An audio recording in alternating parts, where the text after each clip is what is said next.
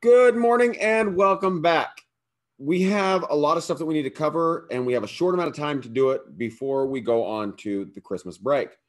What I'm going to do real quick is I'm going to open to our new section of our journal that we're working on, and I will show you what we're doing from there. Let me go ahead and share my screen with you.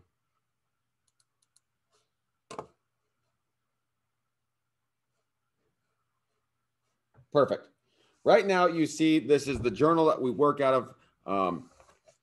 And the other day, all I had you guys do was put a new tab on the fourth line down. We're going to go ahead and update this with our table of contents. Let me get that going. There we go. Let's update the first page as table of contents.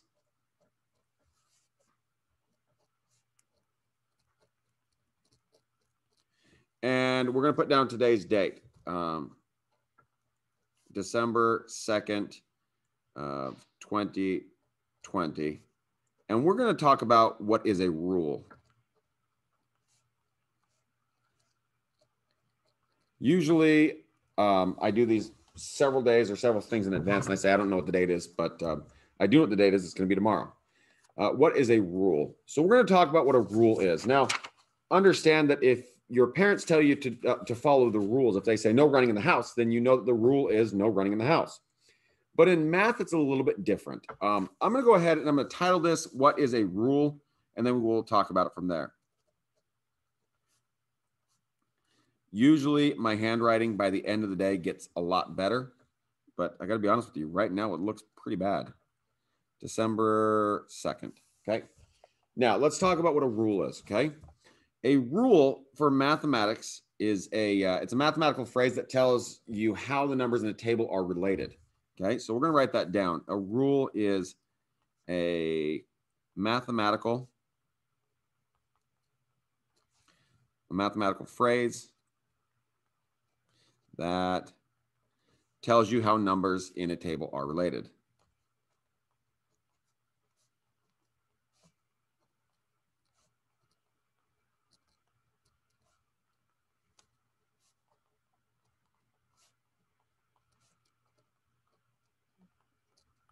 Look, handwriting looks terrible today. I apologize. I'm sorry.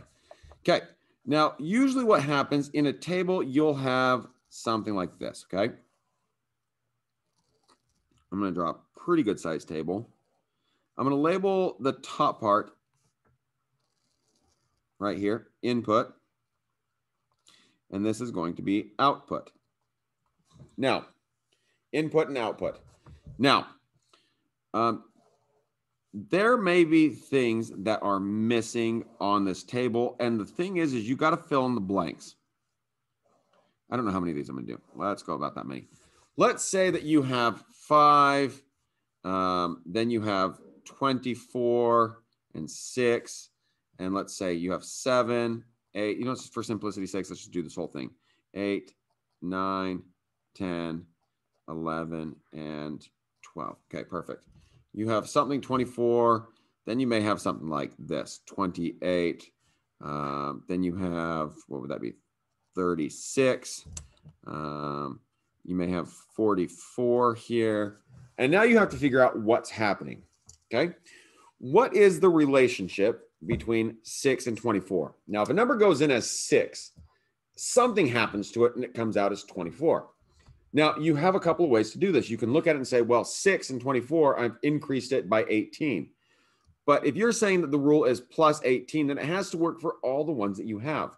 Now, if I do 7 plus 18, for simplicity's sake, I'm pull out the phone. Let's see. Here we go. 7 plus 18. Nope.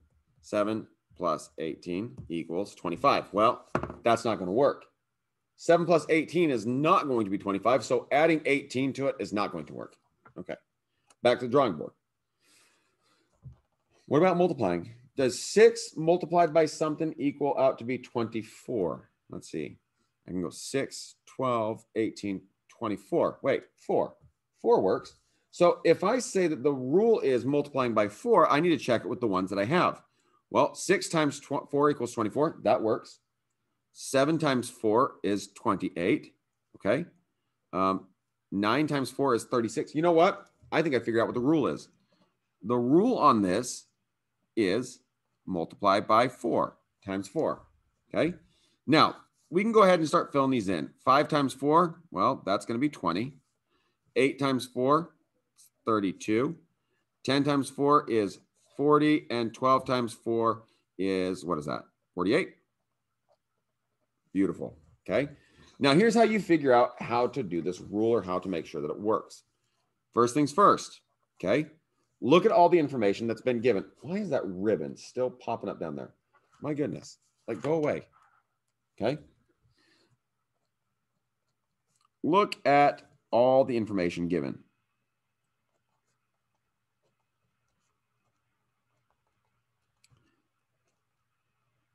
Look at all the information given. Okay. Second one, analyze what is happening.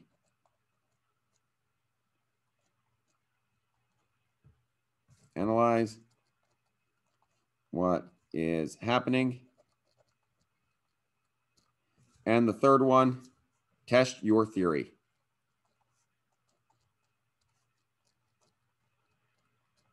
Okay, perfect. Now, this is the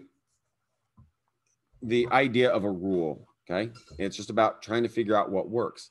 Now, with our thing, we figured out that if we fill in the blanks, we can figure out what it is, okay? This one was one of them that had to work out. Okay. We also had to figure out if it worked for this one, as well as here and here as well. Okay. You have to check your theory. And if it doesn't work for one of them, then the theory is wrong and you have to go back to the drawing board. Now, it's not a problem. So you have to go back to the drawing board. It's just a matter of, well, what can I do to make it work? It's pretty simple. This unit that we're working on right now is a very short unit, but the information that's in there, it's very imperative that we actually get it and figure it out so that we can understand how to progress forward. As it sits right now, this is going to be our journal entry for the day. I will see you next time.